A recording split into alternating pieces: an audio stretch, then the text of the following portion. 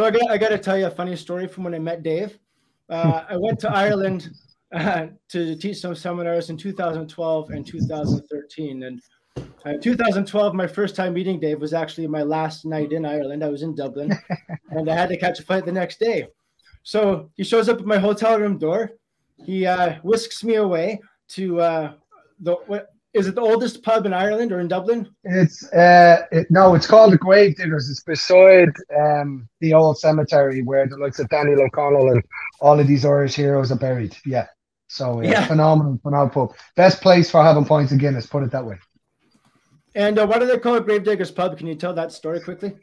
Yeah, they used to well, because the pub is right beside the actual cemetery, the old cemetery gates, and during the times of the funerals, they'd be waiting for one funeral to finish, and while another one was going on, and people would go into this pub and they'd basically swamp their pints of Guinness while they were waiting for another funeral to end.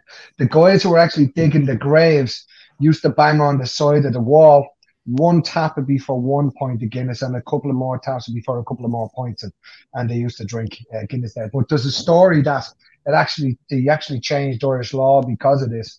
Instead of having all the funerals come in the morning, they had to split the funerals. One in the morning, I think it was the countryside in the morning, and then the Dublin people in the afternoon, or vice versa.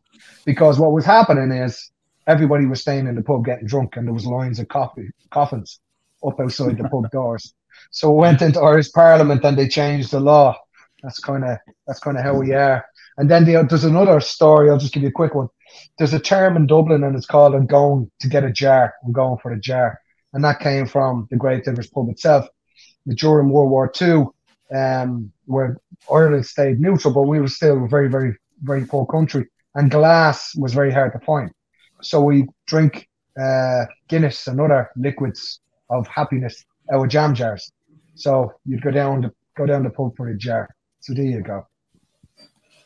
And we had a few jars ourselves. If you were to hazard a guess, how many jars of Guinness did we partake of in that evening? We had one large one that you could have put about 10 in, maybe. Yeah, we had a good feed of Guinness. Sure, look.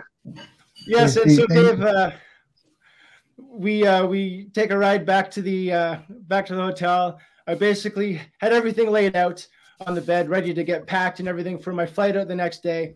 But I didn't make it to the packing, and I passed out and woke up in the morning. And if it wasn't for my pure luck that the airport shuttle was at the hotel at that exact moment, I would have completely missed my flight back home. So memorable time.